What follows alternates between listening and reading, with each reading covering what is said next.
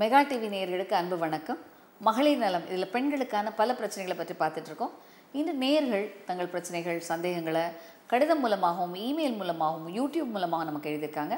நேயர்களின் கேள்விகளுக்கான விடைகளை இந்த நிகழ்ச்சியில் காணலாம். முதலாவது அஞ்சனா என்ற நேயர் எழுதியிருக்காங்க. வணக்கம் டாக்டர், நான் கருத்தரிக்காமல் இருக்க இன்ஜெக்ஷன்ஸ் போட்டிருக்கேன். இதனால் எனக்கு ஏதாவது ப்ராப்ளம் வருமா? அஞ்சனா, இந்த பிரச்சனைகள் அதாவது குறிப்பாக இன்ஜெக்ஷன் மூலம், அதாவது இதை என்ன சொல்லுவாங்கன்னா, இட்ஸ் அ டிப்போப்ரோவிரான்னு சொல்லுவோம். அந்த டிப்போப்ரோவிரான்ற ப்ரொஜெஸ்ட்ரோன் இன்ஜெக்ஷன்ஸ் இதை 3 மாதத்துக்கு ஒரு முறை போடலாம்.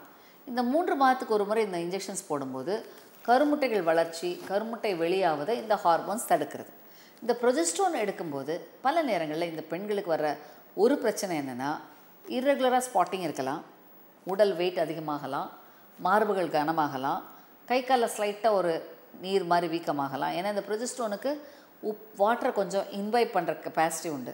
ஸோ இந்த ஹார்மோன் வச்சுருக்கனால வாட்டர் ரிட்டென்ஷன் ஆகும். இதனால் இந்த மாற்றங்கள் வரும். இந்த மார்பகங்கள் கனமாக இருப்பது அதுவே ஒரு முக்கியமான காரணமாக இருக்கலாம். ஸோ இந்த வகையில் இந்த டிப்போ இன்ஜெக்ஷன்ஸ் போடலாம். ஆனால் அந்த டிப்போ இன்ஜெக்ஷன்ஸில் ஃபெயிலியர் ரேட் கிட்டத்தட்ட 3 முதல் 5% ஃபெயிலியர் ரேட். ஸோ இந்த ஃபெயிலியர் ரேட் ஒரு முக்கியமான நெகட்டிவ் ஆஸ்பெக்ட். அடுத்தது, இவர்களுக்கு இர்ரெகுலராக ஸ்பாட்டிங் வரலாம். பல நேரங்களில் இந்த 3 மாதம் முடிவதற்கு கொஞ்சம் முன்னாடி பல நேரங்களில் இந்த பிரச்சனைகளோட அந்த அந்த கருத்தடை முறை, அந்த quality of the contraception குறைவாகிறது. So அதனால் கருத்தடை முறைக்கு மற்ற எளிமையான விஷயங்கள் எவ்வளவோ இருக்குது. அதையெல்லாம் விட்டு இன்ஜெக்ஷன் முறையில் செல்வது என்பது சில நேரங்களில் பிரச்சனைகள் உண்டாக்கலாம், ஃபெயிலியர் ரேட் அதிகமாகலாம், உடல் பருமன் அதிகமாகலாம். மற்றபடி இதை எடுத்துக்கொள்ளலாம். உங்கள் சூழ்நிலையில் உங்களுக்கு ஏற்ற வகையில் உங்கள் மருத்துவரின் கண்காணிப்பின் பேரில் உங்களுக்கு இது சிறந்ததா, கரெக்டானதா அப்படின்றத எடுத்துக்கொள்வது உங்களுக்கு நல்ல ஒரு தீர்வாக இருக்கும். அடுத்து பிரியதர்ஷினி நேயர் எழுதியிருக்காங்க. வணக்கம் டாக்டர், என் பெயர் பிரியதர்ஷினி. நான் ஃபஸ்ட் டைம் ஐயுஐ பண்ணின பிறகு 20 நாள் கழித்து வீட்டுக்கு தூரம் வந்தது. அதன் பிறகு நான் ஐயுஐ செஞ்சுக்க போனேன். ஃபாலிக்கல் சிஸ்ட் உருவாயிருக்குன்னு சொல்லி மாத்திரை கொடுத்தாங்க. ஒரு மாதம் கழித்து பார்க்க சொன்னாங்க. Explain me IUI cycle and cyst. Thank you doctor Priyadarshini. Priyadarshini, இந்த ஐயுஐ என்பது என்ன அப்படின்னா, இன்ட்ரா யூட்ரைன் இன்செமினேஷன். இந்த இன்ட்ரா யூட்ரைன் இன்செமினேஷன் என்ற முறையில் ஒரு ஆண், இது யாருக்கெல்லாம் பண்ணுறோம் அப்படின்னா 4 முக்கியமான விஷயம். முதல் முக்கியமான விஷயம் அன்எக்ஸ்பிளைன் இன்ஃபர்டிலிட்டி. எல்லாமே நார்மல், ஆனால் கன்சீவ் ஆகலை. இந்த தம்பதியினருக்கு நாங்கள் ரெக்கமெண்ட் பண்ணுற first treatment procedure IUI. Second, ஆண்கள் விந்தணுக்கள் குறைபாடுகள், உயிரோட்டம் கொஞ்சம் கம்மியாக இருக்குது, மொட்டிலிட்டி கொஞ்சம் கம்மியாக இருக்குது, கவுண்ட் கொஞ்சம் குறைவாக இருக்குது. நார்மலாக 15 மில்லியன் எப்போ எடுத்தாலும் இருக்கணும். இந்த கவுண்ட்டே ஒரு 8 முதல் 12 மில்லியன் ரேஞ்சில் இருக்குது, குறைவாக இருக்குது. மொட்டிலிட்டி கொஞ்சம் கம்மியாக இருக்குது, கவுண்ட் குறைவாக இருக்கிற ஆண்களுக்கு கருத்தரிப்பதற்கு இது ஒரு முக்கியமான ப்ரொசீஜர் முறை. மூன்றாவது, கர்ப்பப்பை வாயில் சில நேரம் டைட்னஸ், சர்வைக்கல் ஃபேக்டர் சொல்லுவோம். இந்த சர்விக்ஸ் ரொம்ப டைட்டாக வளைஞ்சிருக்கனால ஸ்பெர்ம் உள்ளே போகாமல் இருக்கலாம். ஸோ இவர்களுக்கு நாங்கள் கொடுக்குற முறை ஐயுஐ. அடுத்த கட்டமாக பல நேரங்களில் இந்த ஐயுஐ முறை டோனர் முறைகளுக்கு யூஸ் பண்ணலாம். மற்றும் தாம்பத்திய ஒரு பிரச்சனை இருந்து தாம்பத்தியமே பண்ண முடியல என்ற ஆண் தம்பதியினருக்கும் இது ஒரு தீர்வாக அமையலாம். ஸோ இந்த வகையில் இதுதான் மேஜரான முக்கியமான காரணங்கள் ஐயுஐ பண்ணுவதற்கு. இந்த ஐயுஐ செய்யும்போது என்ன பண்ணுறோம், கருமுட்டை வளர்ச்சியை ட்ராக் பண்ணுறோம். முட்டைகள் வெளியாகிற டைமில் உங்கள் கணவரோட விந்துக்களை வாங்கி அதில் நல்ல உயிரணுக்களை பிரித்து எடுத்து அதை ஒரு ஸ்பெஷல் கத்தீட்டர் மூலமாக உங்கள் கர்ப்பப்பைக்குள் செலுத்துகிறோம்.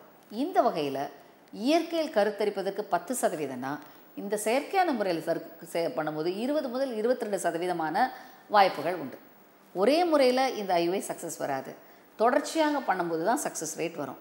உலகளவில் பண்ண ஆய்வில் ஒரு 100 பெண்களுக்கு, ஒரு 100 தம்பதியினருக்கு ஐயுஐ பண்ணாங்கன்னா முதல்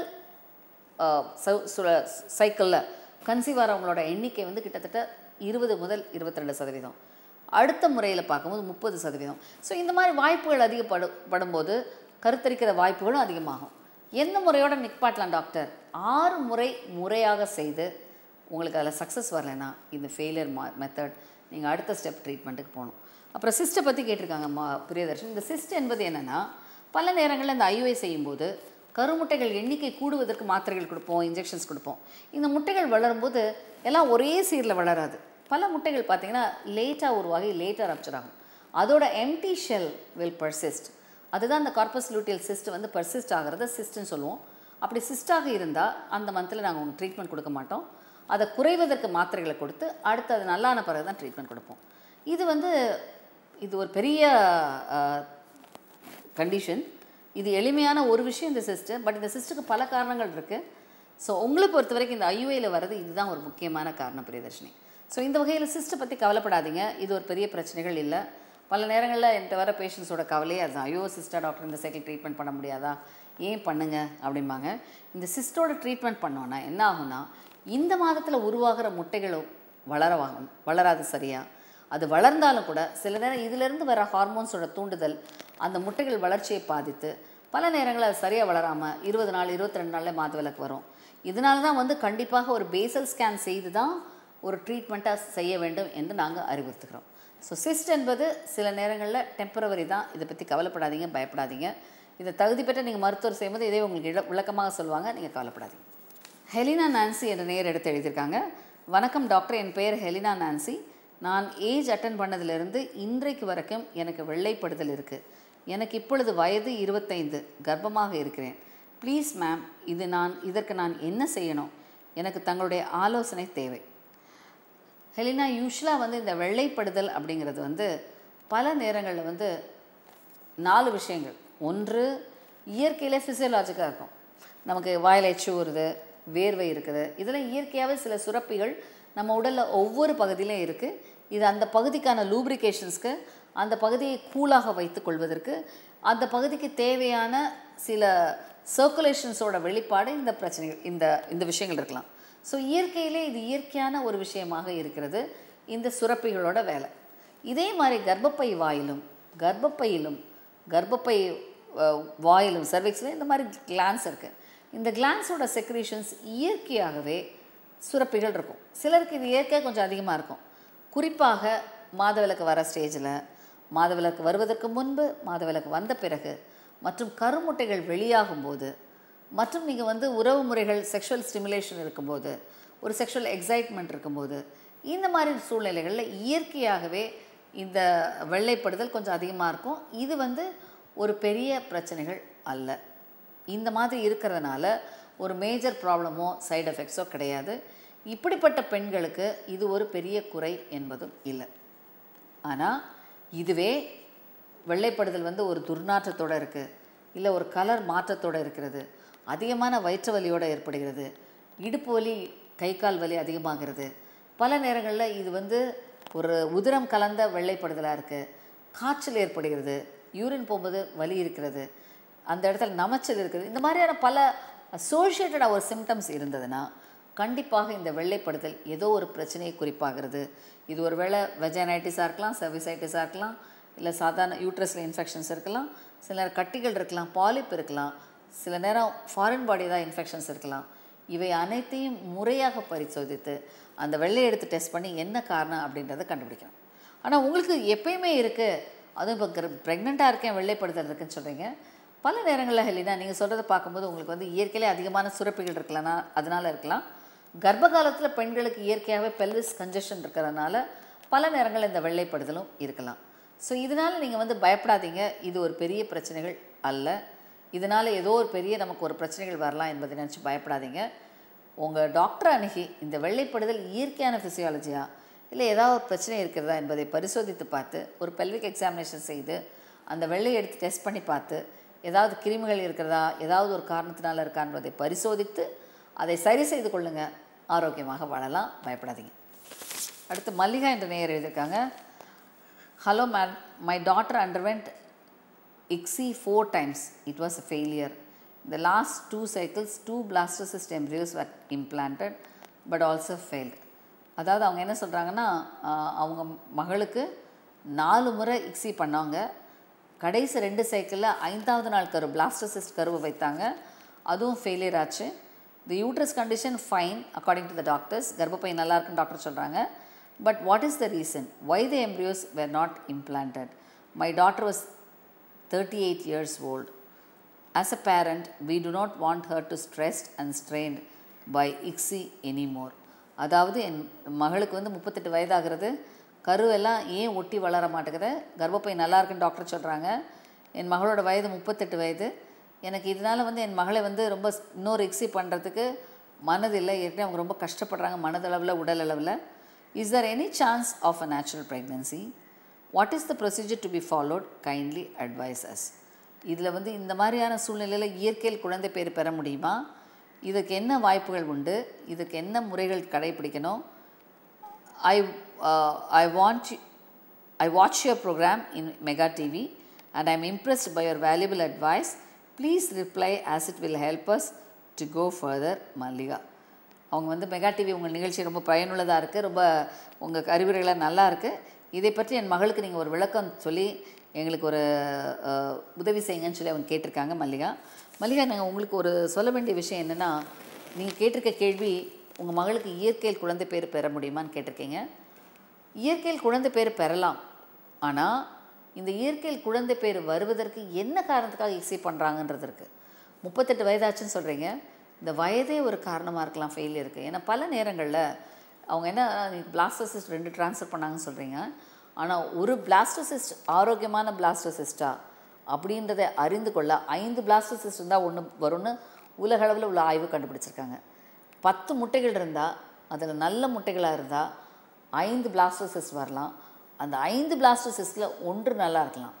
ஒன்று நல்லா இருக்குன்னா வெளித்தோற்றத்தில் பிளாஸ்டோசிஸ்ட்டாக இருக்கிற கரு கூட அதோட குரோமோசோம்ஸ் பார்க்கும்போது பல நேரங்களில் ஒரு பிளாஸ்டோசிஸ்ட் தான் யூப்ளாய்டாக இருக்குன்னு சொல்கிறாங்க.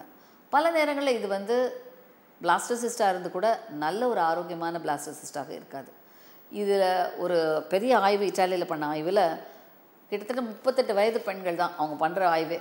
அதில் வர பிளாஸ்டோசிஸ்ட் தான் அவங்க பார்ப்பாங்க. அந்த பிளாஸ்டோசிஸ்ட்டை பிஜிஎஸ் பண்ணி அது யூப்ளாய்டா அந்த குரோமோசோம் பேட்டர்ன் நல்லா இருக்கான்றது பரிசோதித்து அதுக்கப்புறம் தான் ட்ரான்ஸ்ஃபர் பண்ணுவாங்க. பல நேரம் பல பெண்கள் 5 முறை 6 முறைலாம் செஞ்சுருப்பாங்க. ஏன்னா ஒவ்வொரு முறை வர பிளாஸ்டோசிஸ்ட்டில் ஒன்றில் கூட நல்ல பிளாஸ்டோசிஸ்ட்டாக இருக்காது. ஸோ கிட்டத்தட்ட 5 முறை 6 முறை பண்ணி எப்போயாவது வருகிற ஒரு யூப்ளாய்ட் ட்ரான்ஸ்ஃபர் பண்ணும்போது கூட 57% தான் இது ஒட்டி வளருதுன்னு கண்டுபிடிச்சிருக்காங்க. ஸோ இந்த வகையில் வயது என்பது வெகு முக்கியமான விஷயம். ஸோ உங்கள் மகளை பொறுத்த வரைக்கும் இந்த 38 வயது என்பது ஒரு முக்கியமான விஷயம். இந்த விஷயத்தே ஒரு காரணமாக இருக்கலாம். அவங்களுடைய ஃபெயிலியர் ரேட் வருவதற்கு ஒரு காரணமாக இருக்கலாம். இதுவே ஒரு கரு வளர குறைபாடு வர்றதுக்கும் ஒரு காரணமாக இருக்கலாம். ஸோ உங்களுக்கு நான் சொல்கிற ஒரே ஒரு அட்வைஸ் என்னென்னா, உங்கள் மகளை வந்து மனசோர்வு இல்லாமல் இருக்க சொல்லுங்கள். அஃப்கோர்ஸ் ஒரு பிரேக் கொடுங்க. ஆனால் பிரேக்கை ரொம்ப நாள் கொடுக்காதீங்க. ஏன்னா ஏஜ் கூடும்போது இன்னும் கூட வாய்ப்புகள் குறைவாகும். ஃபெயிலியர் ரேட்டை சரிப்படுத்த 3 விதம் பண்ணலாம். ஒன்று பிஜிஎஸ், அந்த கருவில் உள்ள செல்ஸ் எடுத்து டெஸ்ட் பண்ணி இந்த கரு ஆரோக்கியமான கருவா, நார்மல் குரோமோசோம் பேட்டர்ன் இருக்கான்னு பரிசோதிங்க. 1. 2வது கர்ப்பப்பை உள் சுவரில் எரா டெஸ்ட் ஒரு டெஸ்ட் பண்ணுவோம். இந்த எரா டெஸ்ட் மூலமாக எந்த நாளில் இந்த கருவை வச்சா இதில் இம்ப்ளான்டேஷன் நல்லா வரும் அப்படிங்கிறத டெஸ்ட் பண்ணி பார்க்குறதுக்கு ஒரு எரா டெஸ்ட் செய்து இந்த டேட்டில் ட்ரான்ஸ்ஃபர் பண்ணலாம் அப்படின்னு எல்லாருக்கும் ஒரு பரிசோதனை பண்ணலாம். 2. 3வது பல நேரங்களில் இந்த ஃபெயிலியர் ரேட் ஆவதற்கு வேறு ஏதாவது பிரச்சனைகள் இருக்கிறதா, உள் வளர்ச்சி பிரச்சனையா, இல்லை கருக்குழாயில் ஏதாவது இன்ஃபெக்ஷன்ஸ் இருக்கிறதா. பல நேரங்களில் டிபி கர்ப்பப்பை உள் சுவரில் எண்டோமெட்ரைட்டிஸ்ன்ற இன்ஃபெக்ஷன்ஸ் இருந்தாலும் கரு ஒட்டி வளராது. பல நேரங்களில் இந்த மாதிரி கர்ப்பப்பையில் ஒரு டி ஷேப்டு கர்ப்பப்பையோ இல்லை வளர்ச்சி குறைபாடு உள்ள கர்ப்பப்பைக்கோ கரு ஒட்டி வளர தன்மை குறைவாக இருக்கும்.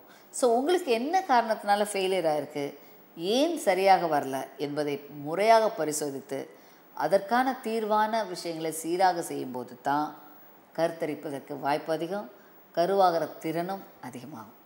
ஸோ கண்டிப்பாக மல்லிகா நீங்கள் கவலைப்படாதீங்க. உங்கள் டாக்டருக்கு ஒரு பிரேக் கொடுங்க. அவங்களுக்கு என்ன காரணத்தினால எக்ஸிட் பண்ணாங்கன்னு தெரியல, அன்எக்ஸ்பிளைன் இன்ஃபர்டிலிட்டி அதனால் எக்ஸிட் பண்ணுறேன்னு சொன்னால் ஒரு பிரேக் எடுத்து ட்ரை பண்ண சொல்லுங்கள். சில நேரம் டக்குன்னு கன்சீவ் ஆகும். பல நேரங்களில் கருத்தரிப்பதற்கு ஒரு தொடர்ந்து ட்ரீட்மெண்ட் பண்ணும்போது ஒரு பிரேக் கொடுக்கும்போது அந்த சக்ஸஸ் ரேட் அதிகமாக கூட செய்யும். ஸோ ஆனால் ரொம்ப நாள் பிரேக் கொடுக்காதீங்க. ஒரு 3 முதல் 4 மாதத்தில் கன்சீவ் ஆகலைன்னா அடுத்த ஸ்டெப் ட்ரீட்மெண்ட் ஐவிஎஃப்பை இன்னும் கூட கவனத்தோடு கருத்தோடு முறைப்படி பண்ணுங்கள். குழந்தை பேர் பெற முடியும்.